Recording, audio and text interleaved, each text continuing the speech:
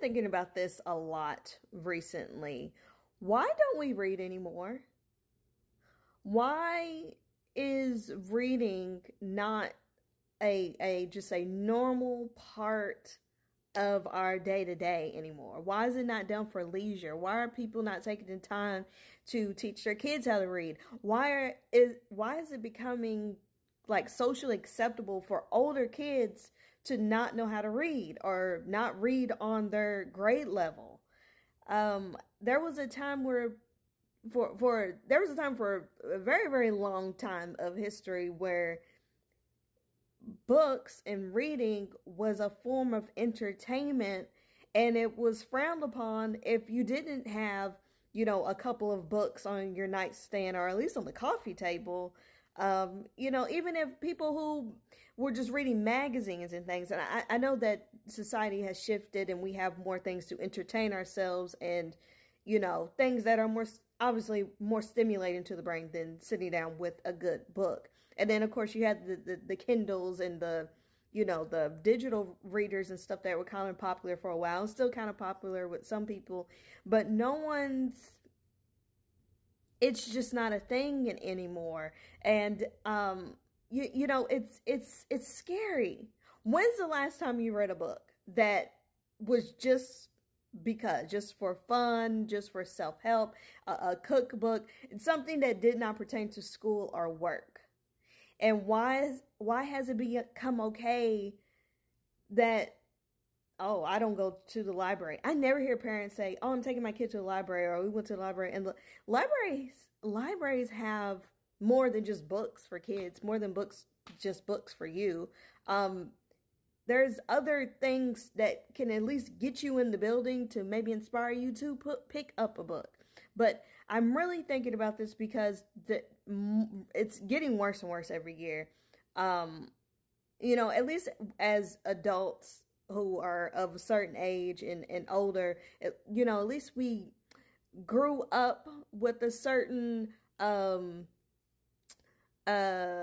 relationship with reading, to where even if we put it down, we still know the value of it. We still are inclined to pick it up. We understand the importance, and at least we know how.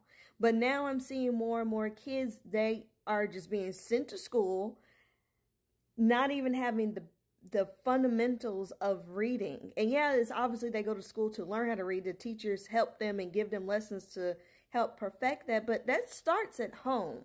And especially today, more than ever, your child should already know how to read. Now, on what level, I don't know, but they should already have the fundamentals. If you are a parent of a child, really you should be paying attention to their reading level at any age, even all the way up through 12th grade. You should be very aware of your child's reading level. But if you have young kids who have not started school yet, or who are about to start school, start reading to them. If you don't know how to teach them, use TikTok. You're here listening to me rant. You can look up on YouTube and TikTok and figure out ways to teach your kids how to learn to read. But really, it's not that complicated. If you just sit and read with them, just read with them every night. One book. It can be the same book. If you can at least instill a love of reading, you're already ahead of the game. Because if they don't have a love of reading, if they already start out behind with the fundamentals, or if they fall behind, they're going to fall behind in every other subject, because the basis of learning just about anything, you have to be able to read. Now, sure, there's successful people who don't know how to read, who have dyslexia, and they've made great careers for themselves, and that people go through their whole lives not knowing how to read. Anything is possible, but for all intent and purposes, you gotta know how to read. And I think that it would be a good idea for us to figure out how to get back to that as a leisurely entertainment option, rather than something that is just so overly stimulating. Now, if you say, well, gosh, every time I read, I get sleepy. Well, then read before bed. Even if you're only reading one page a day, it's still reading. You have to work up to that habit. You have to build up to that. And you can read whatever you want. You don't have to read something that you feel like is, oh, it's so sophisticated and I'm doing it. No, you can read total and complete garbage. You know, we had a whole society of people, of pop culture that really, really loved reading magazines. Magazine culture was really, really big for a while. Is it something groundbreaking? Is it scientific journals? Is it the great history of the world and all of this? No. But if that's what you're into, read that. But even if you're just picking up something that is just complete comedy, complete trash, if it's whatever, figure out how to get it back into the habit of reading, especially if you have young kids or just young children around you, because these teachers can only do so much and everything is so much more advanced. Now, those of you who have little pre-K students, kindergartners, first grade, young children, and you're like, oh my gosh, school is starting in a couple of weeks and I have not done any of this. No need to worry. It's never too late. Even if you have middle school kids who you're like, wow, I never really paid attention to their reading level, that's probably why they're struggling in these subjects. Do what you can to meet them on their level, figure out what resources are available to you. But the most important thing for you to do is just to motivate them to have a love and a desire to read. And then for us adults who you're like, I really should get back into reading. I really did enjoy doing that once upon a time. I want to get back into it. Or if it's just something that like, oh, I graduated and you know what, I never picked up another book. It's not my thing. It just does something different for the brain. And if you find a topic, a book that you like, I guarantee you will get a different level of enjoyment out of it that you just don't get out of a video or out of audio. And I know a lot of people do the audio books. That's one thing, but actually holding something physical in your hands and turning the page, it does something here. And I worry about these kids, and it's becoming acceptable for them to just not even know how to read. And so they're falling behind everything.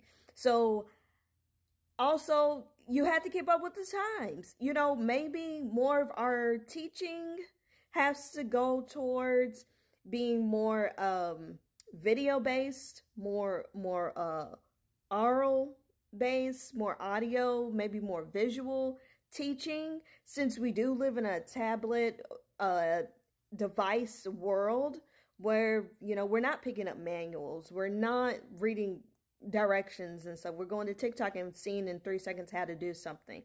So, like I said, there's more than one way to learn that's not just reading. But until that is all figured out, the logistics of that, we need to figure out how to get these kids excited about reading and get ourselves excited about reading. Now, 2 things that I can recommend. RuPaul has a book club, or you can find a book club that speaks to you. I love drag queens. I love drag. But obviously the books in this book club, go check it out. It's a bunch of different stuff, and it's really cool over there. He can explain it better than I can. Also, Bob the Drag Queen. Like I said, I love drag queens. I found something that I really like to read. That's what I'm leaning towards.